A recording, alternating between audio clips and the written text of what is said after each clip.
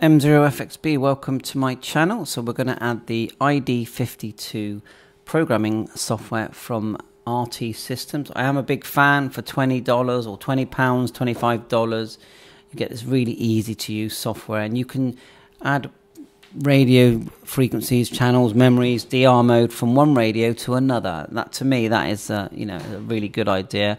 There's the USB driver you'll need. Just use a normal micro USB cable, that's all you need. They do sell the cable, you pay extra for that. So then, let's have a look at the actual software. Here it is here. I've been playing around with it, but let's just show you it reading the radio for the first time. So we'll start off with a blank page, and we'll go Communications, Get Data from Radio, and click OK. And it's that simple. I didn't even turn it on and off as they recommend, but you should do. So let's just let that populate. Okay, it's getting near the end, and the good thing about it is to buy it. You don't, you go to their site, choose the radio, and they send it you via email. You get a special serial number and your email, and you just download it. It's that quick and it's that good. So look, we've got everything here. These new tabs are ones that I've been using, where I've been messing around. So the good thing is you can select, and it's by default that every time you read from the radio, it will open a new tab. Why does it do that? So you don't lose your original files. That's the main thing. You don't lose that.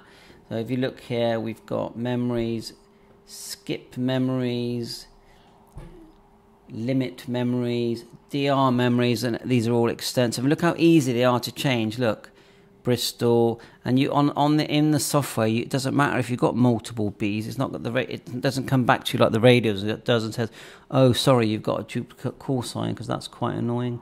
Call channels, GPS memories, nothing in there at the moment, but we can import that. So what else have we got here? Settings, radio settings menu. Now I'm brand new to this, so I'm no expert. I'm just showing you. So look at all these different settings: brightness, timeout timer, key lock, active bands. The good thing about it is that you really get to see what your radio can do and how amazing that radio is, and why these radios are £400-500. Lots of settings there, tabs, GPS, and let's have a look what else we can find. Let's click out of that. Settings, bank names, click OK. Then we got preferences is quite a good one, because in preferences you can sort of decide what you want to see when you're looking at the your different windows. So that's very handy. Get data, adjust speed, settings, menus, preferences. Now the other one you can do is the repeater import. So you just go File, External Data, Repeater Book, choose, we want 2 meters and 70 here, Bristol, UK I am, 50-mile radius, click OK, and look, there's all your repeaters, and then click Create File, and then you can just send that to your radio. You can copy and paste it and add it to your memory channels if you want. So there's the memory, so we'll go Copy, File, Edit, Copy, like so, and then we'll click here and scroll all the way down, and we copied that, copy, and then we can paste it into our channels, memories.